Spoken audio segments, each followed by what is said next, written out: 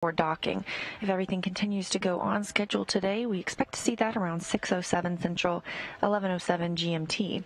There aren't any strict requirements to complete docking during a day or night pass, but there's always the chance this hold could continue until the lighting conditions on the docking port are ideal.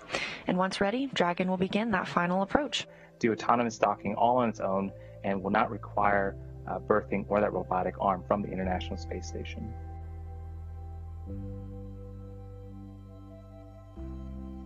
All hooks open and nominal. And you can see on screen, Dragon Resilient spacecraft has undocked from the International Space Station at 3:30. Dragon separation confirmed. And what a view to see at 3:30.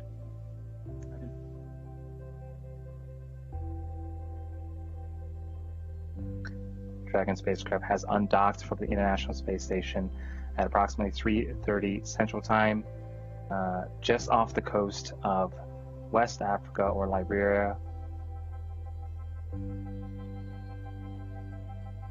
So we had a couple of undocking burns. The first burn lasted about on the big loop. Relocate burn 0 complete and nominal.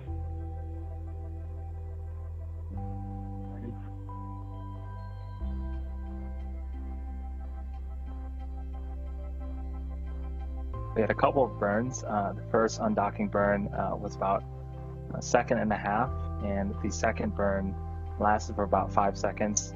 And go for the relocation burn 0, that lasted about 21 seconds. Again, we did get confirmation of undocking at 5:30 a.m. Central Time, 10:30 GMT, while the station and Dragon were flying 263 statute miles over the Atlantic Ocean to the south.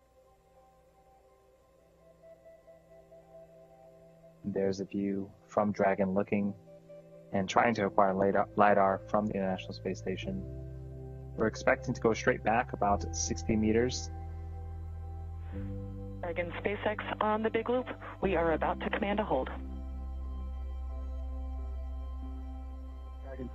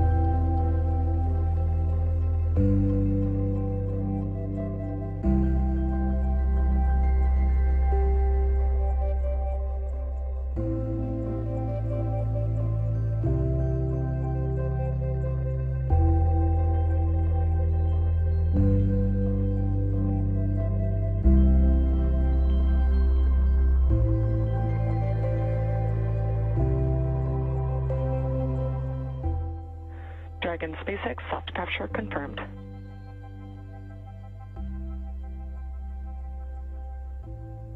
Copies, you see the same.